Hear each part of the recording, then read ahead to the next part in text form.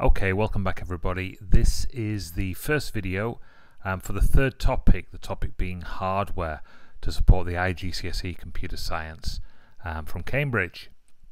We'll be covering the central processing unit, the CPU, the microprocessor, and we'll be looking at von Neumann architecture in general.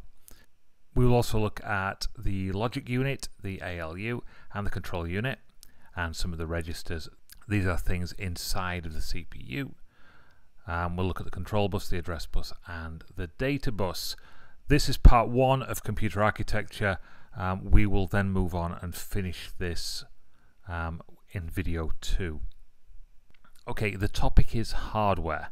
Hardware, everything that is sort of tangible, physical on your computer, from the actual base unit itself, be it a laptop or a desktop computer, the monitor, input devices, sensors, barcode readers, your keyboard and your mouse, of course, output devices, speakers, headphones, projectors, laser printers, inkjet printers, 3D printers, to the things that are actually inside of the computer, such as the computer's memory, computer storage, and then external storage that can be sort of added to at a later date.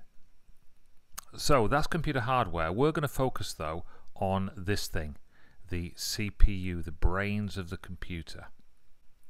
So here we go. The central processing unit, or the CPU as it's known, also known as a microprocessor or a processor, is central to all modern computer systems, including your tablets, such as an iPad and your smartphones.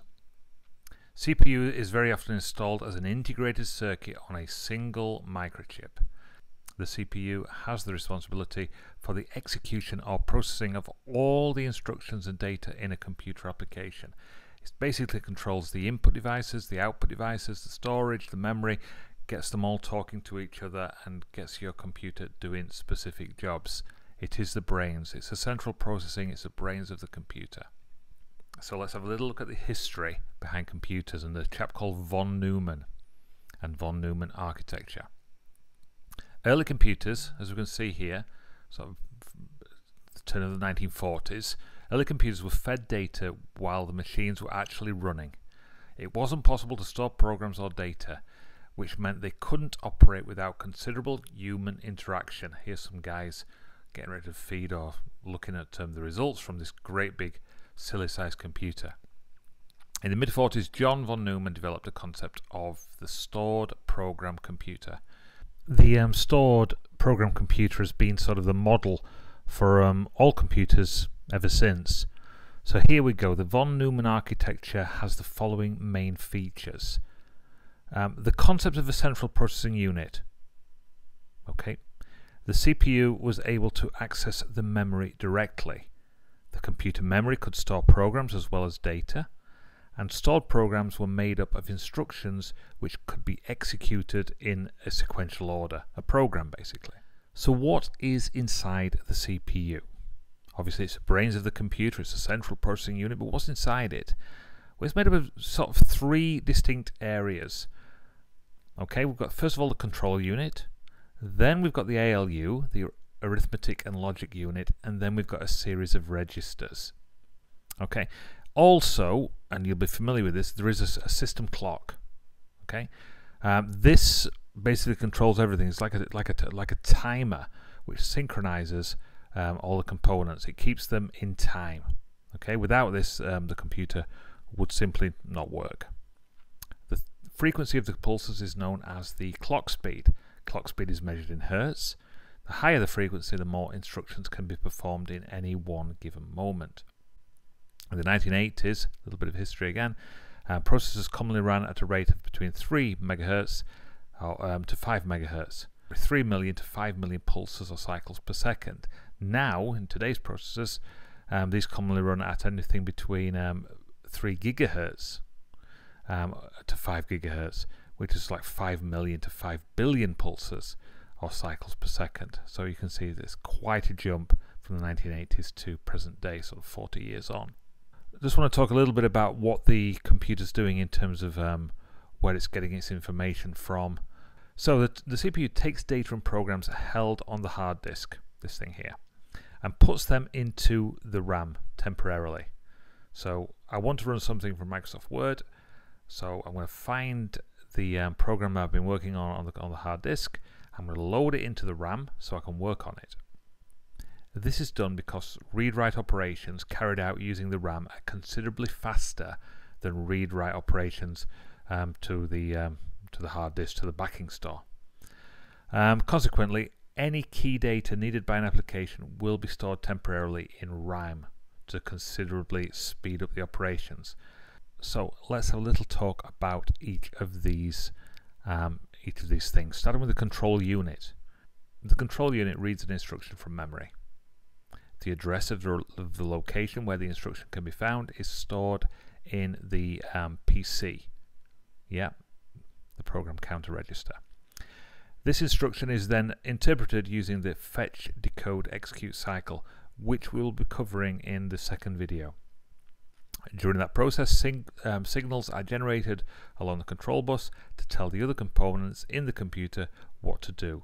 The control unit ensures synchronization of data flow and program instructions throughout the computer, controlling everything, the control unit. The next thing is the arithmetic and logic unit. As the name sort of suggests, this is used for mathematical calculations. It allows the required arithmetic or logic, basically pluses and minuses and shifting for multiplication and division, and the AND and the OR, basically the gate operations, to be carried out whilst a program is being run. It is possible for a computer to have more than one ALU to carry out specific functions. As I just said, multiplication and division are carried out by a sequence of addition, subtraction, and left or right shifts. We have covered this in chapter 1. Okay, please refer to one of those videos if you want to talk a little bit more or see a little bit more about shifting. Okay, up and down registers. And finally, the registers. We've got the MAR, the memory address register, the MDR, the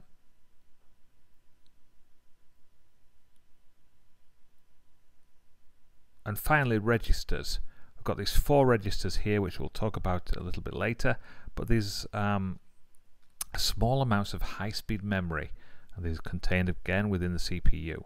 They're used by the processor to store small amounts of data that are needed during processing, such as the address of the next instruction to be executed, the current instruction being decoded, and the results of calculations. Okay, and here's a little bit more of a breakdown of what these things do. So we have the current instruction register, the CIR. We've got the accumulator, the ACC, the memory address register, MAR, memory data or the buffer register, the MDR, and the program counter. And you can see what all of these do here.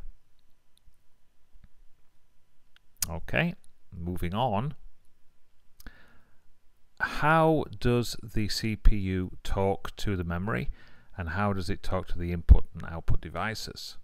Well, we use a series of things called buses. 3 main types of buses: the control bus, the address bus, and the data bus. So, but what do they do? Well, the address bus carries memory addresses from the processor to other components such as primary memory and input and output devices. The control bus carries control signals from the processors to other components. The control bus also carries the clock's pulses. And finally, the data bus, this carries the actual data between the processor and other components.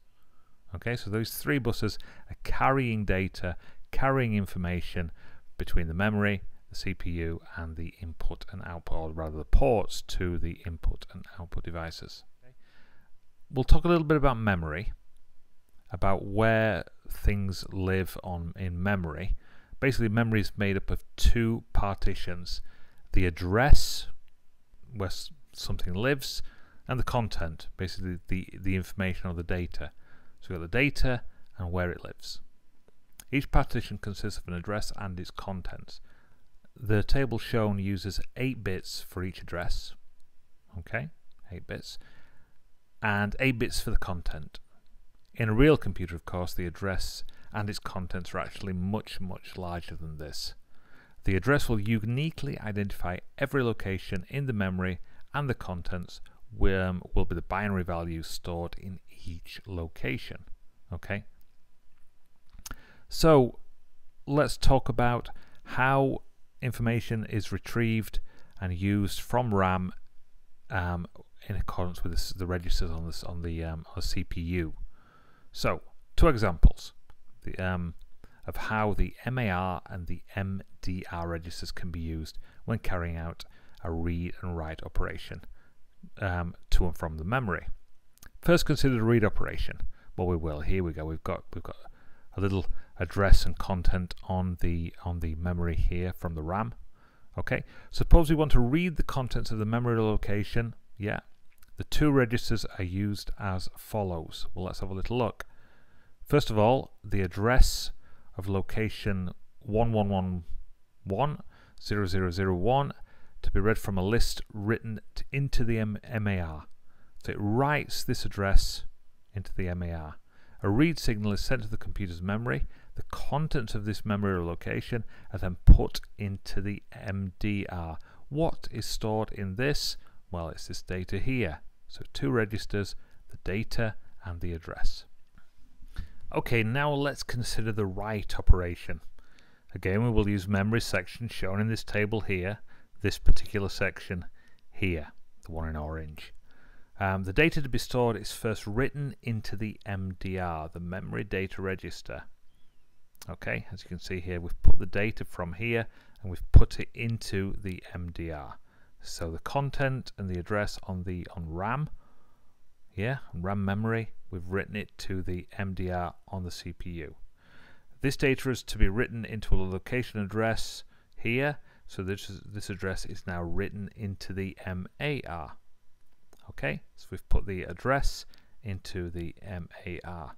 Finally, a write signal is sent to the computer memory, and the value, yep, this one here, will then be written into the correct memory location. So that is it for memory. That is basically RAM talking to the two registers, the MDR and the MAR on the CPU. That is it for this first lesson. As I said before, we will move on to the fetch, decode and execute cycle and finish off this this first part, computer architecture. Okay, thank you very much for watching. Please subscribe if you haven't done so already, and I will see you very soon. Thank you very much indeed.